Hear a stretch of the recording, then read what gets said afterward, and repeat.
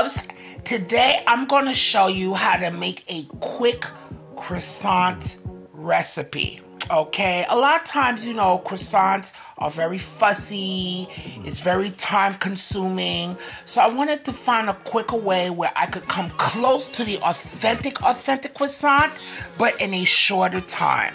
Okay, so I said, you know what, I think I'll share this recipe with y'all. You know, I try to make it easy where you could do these croissants in under 5 hours, okay? Because usually croissants take a couple of days to do, and that will deter people from even trying to make croissants. And I get it, but let's get to this recipe. So guys, I have some all-purpose flour here. All right, some just good all-purpose flour. I have some warm milk, room temperature, you know, some sugar. We have some butter that I cubed. This is salted butter, which I cubed. I have an egg yolk, okay? I have some salt, all right? And I have this starter here. It's a sponge starter that I made. I'm gonna show you how to make it really quick, okay? And I'm gonna show you how to do that, and that is from with the yeast and the flour and all that stuff. So I just put the yeast next to it so you can know that, of course, you need yeast to make these croissants. So we're going to get started on this, all right? Just follow me. I'm very confident that this could be something here. All right, so my loves, I am taking some warm water.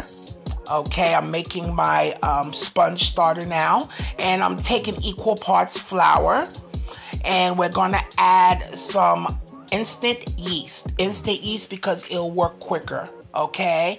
And I'm gonna let this sponge starter ferment for about at least a minimum of 30 minutes.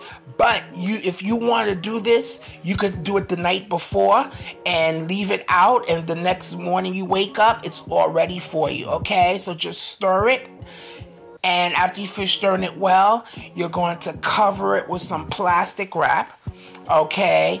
And this sponge starter is good for anything, like any types of breads, brioches, you know, so it's a good way because it gives the bread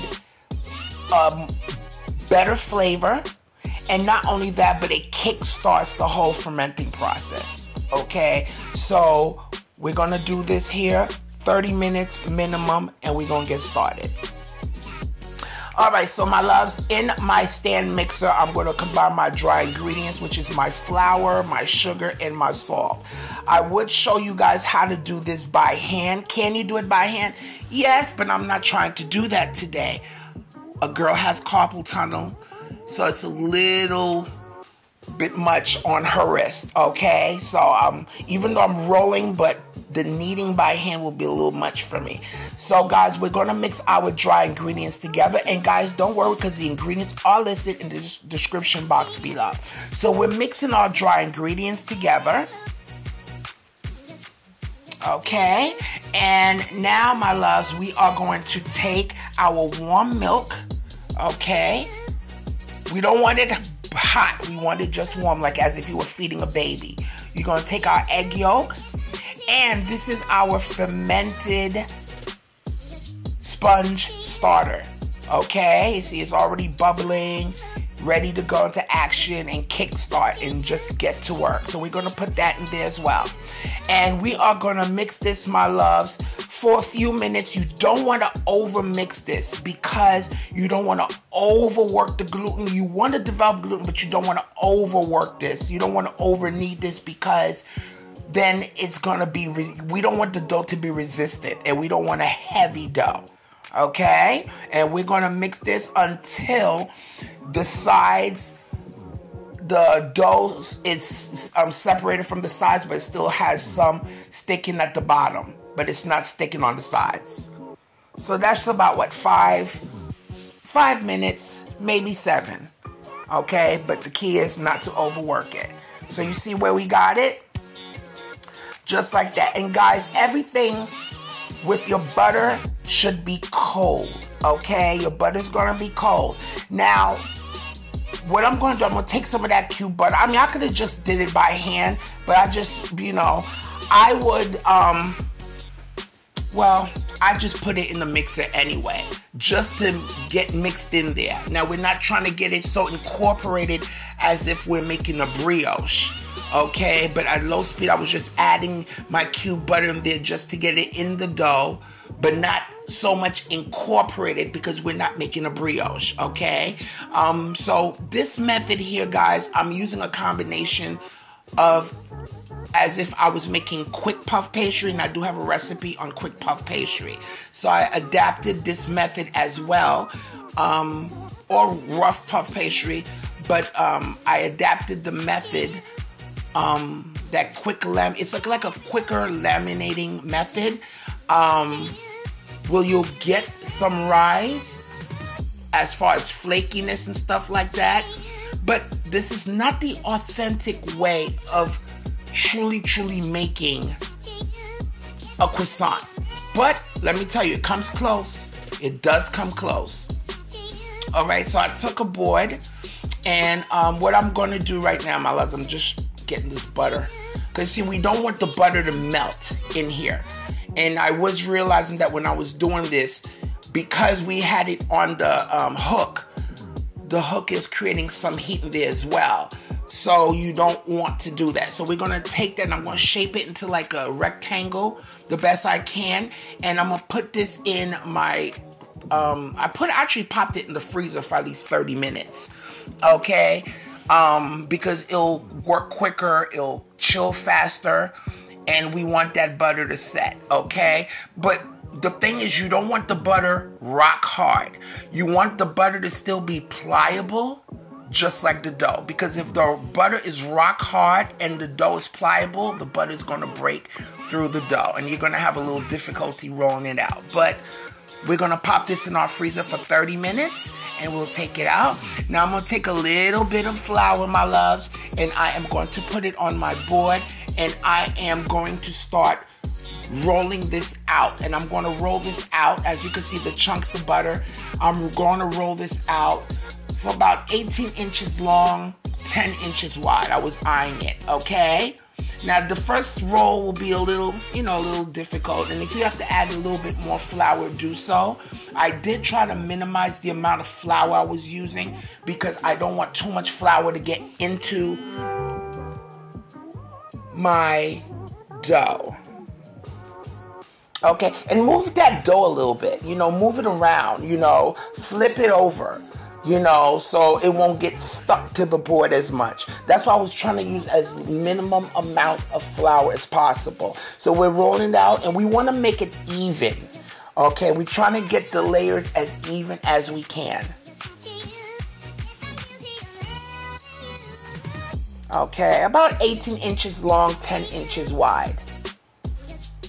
Okay, and we're gonna do a minimum of, we're going to do approximately 4 rolls, okay, because we're doing a lamination. The way I'm doing the lamination is like a book, but a double book fold, I would call it that, but you're going to see how I'm going to do it, because the thing is, you don't want to overfold it, because you don't want the layers to be so thin that they get blended in with the flour, okay, and as you can see, I'm using my cake scraper here to, separated from the board. So now I'm taking 1/2 of the dough, my loves, and folding it over, and the other half I folded it in the middle. The other half is folded in the middle, and that's number 1, and we're gonna fold that. But you're gonna work quickly, okay? And I'm gonna give it a second roll because the butter is still cool. The dough is still cool, so it allows me the amount of time to give it a second roll. And while we're doing this, my loves, what's happening is that the butter is being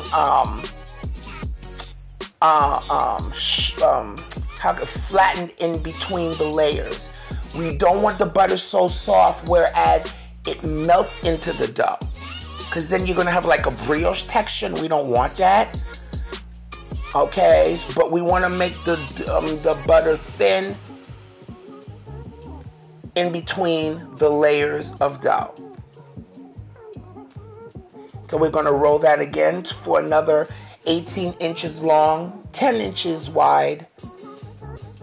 I'm just eyeing it. You know, when you've been doing this for quite a while, especially lamb, this is what you call, you know, there's different doughs out here, but this is like somewhat of like a laminating process when you're making puff pastry, the authentic way where you have the barrage and the trump. The trump is like the dough itself, and the barrage is the butter block. So they both use these methods. All right, so I'm going to fold one side into the middle, and the other side is going to be folded down the middle as well. And we're going to fold the dough again like that. And we have this nice book. I'm going to wrap it and stick it right back in my freezer for another 30 minutes. The total is 4. Okay, that's what we're looking for. So this is number 2. See how I'm so nice? I just had to write it down, so because it could get a little confused, especially if you've never done this. Okay. All right, so this is now we're rolling it out again, and this is going to be the 3rd roll.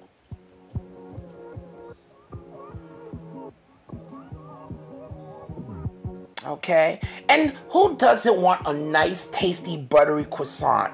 You know, but again, I understand the intimidation. I understand the stress and the fussiness of doing this because nobody wants to go through that. It's too much. So guys, we're taking half of the dough that we rolled out, folding in the middle, and the other half, we're going to fold it in the middle, and then we're going to fold it again. We're going to stick that bad boy. That was number 3. Now this is going to be our last turn, okay?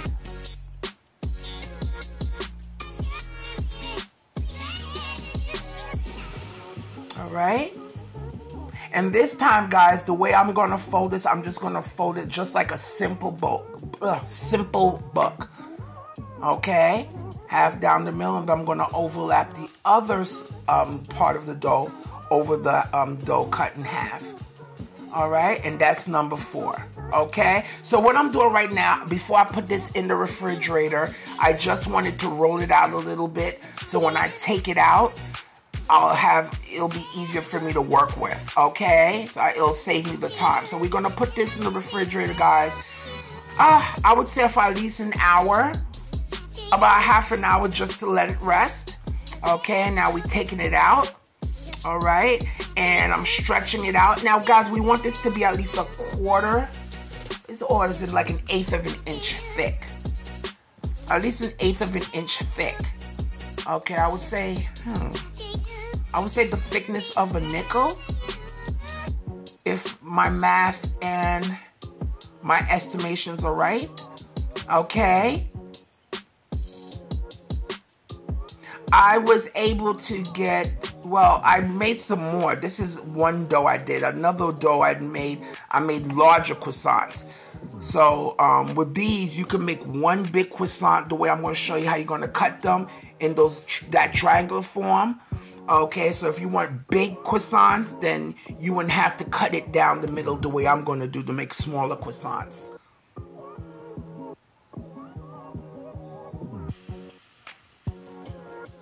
Okay, so we rolled it out, got it pretty even. Try to get it as even as possible, especially when you're folding it. Try to get it as even as possible. So I want to make a smaller croissants because I have some bigger croissants as well. Like I said, I was just playing with this recipe here, but it didn't come out as bad. It didn't come out bad at all. It didn't come back bad at all. So I'm just folding it to see where I should cut it down the middle.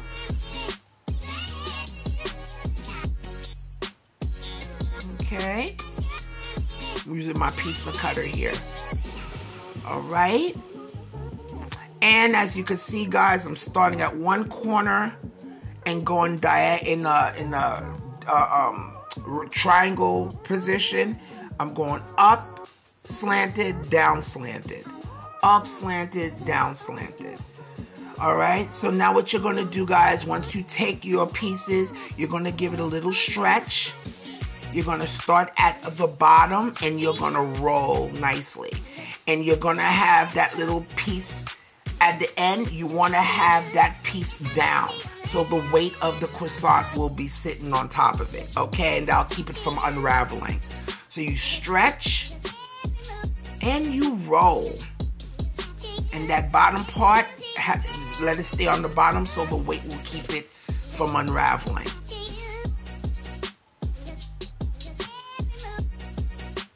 And what I also did, guys, that you're gonna see, I was, again, me just playing with stuff. I had some roast beef and some provolone cheese. So I wanted to play with it. And you know how you could play with the croissants and add chocolate? Luckily I didn't have no chocolate, because I would have made some, the chocolate ones.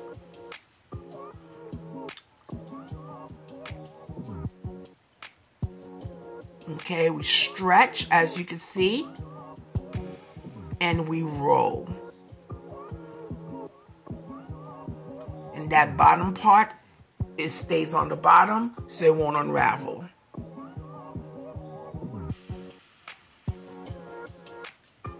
Okay. So now, guys, as you can see, I said, let me kick out some of this. I had a little bit of roast beef left and a small little piece of provolone cheese. And I took it and I said, let me work this in here. Let me play with this, you know. All right.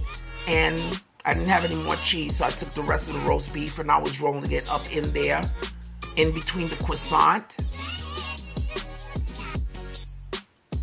Okay. And I'm going to do the remainder. And after we finish rolling these guys, we're going to put them, I put them like, you can put them on the tray on parchment paper on a non-stick pan. Or if you have Silpatch, you could put these on. And we're going to space them apart because we're going to let these rise for at least 2 to 2.5 hours, depending on how warm your house is. So we want to have it in a nice, decent, like a nice warm environment in order for it to start rising. And we're just going to let it double in size. And you'll know when it's ready because when you're looking at the dough, you'll start seeing the actual layers itself.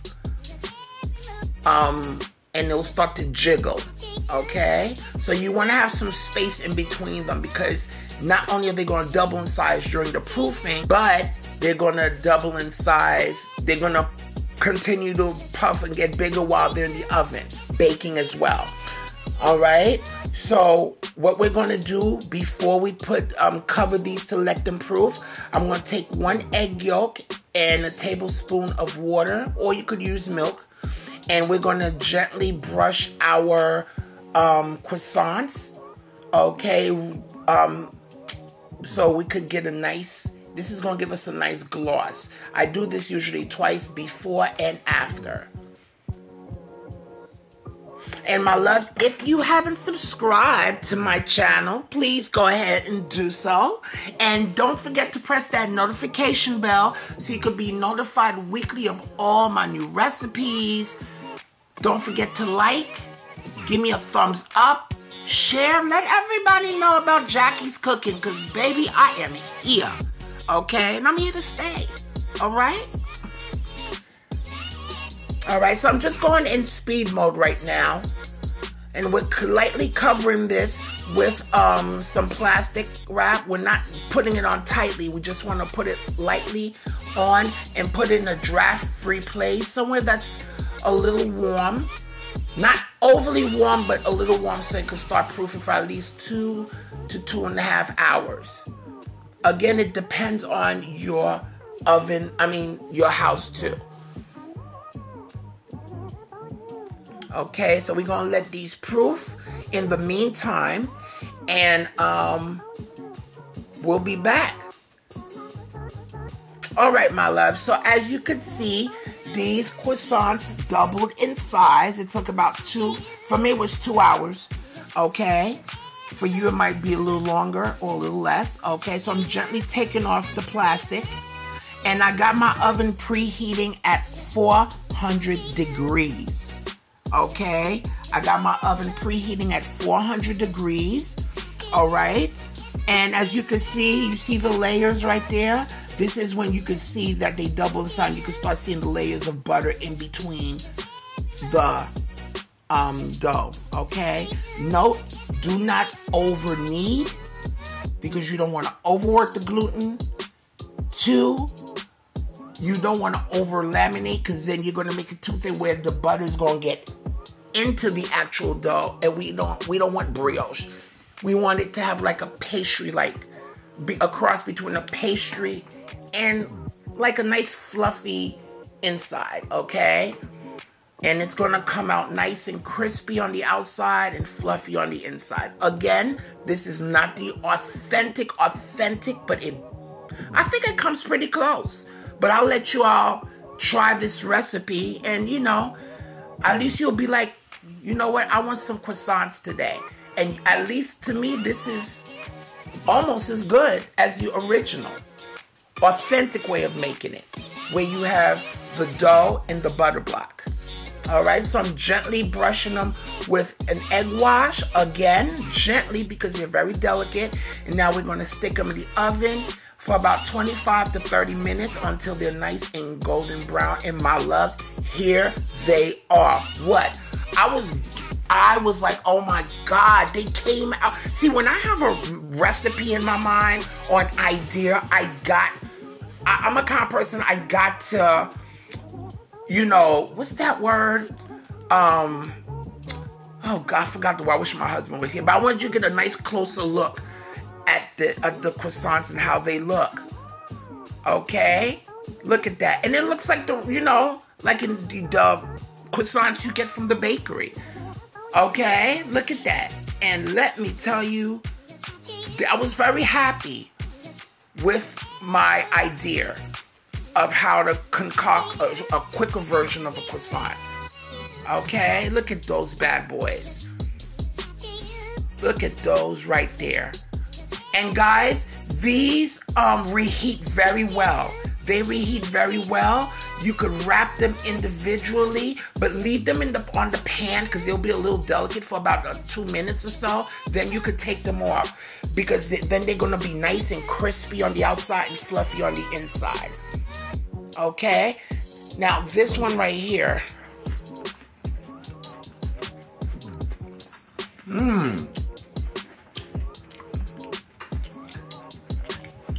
Put some of those on the plate for me. I'm gonna take it downstairs. That's sharp. You can burn nothing down. Why are you talking like that? I'm scary.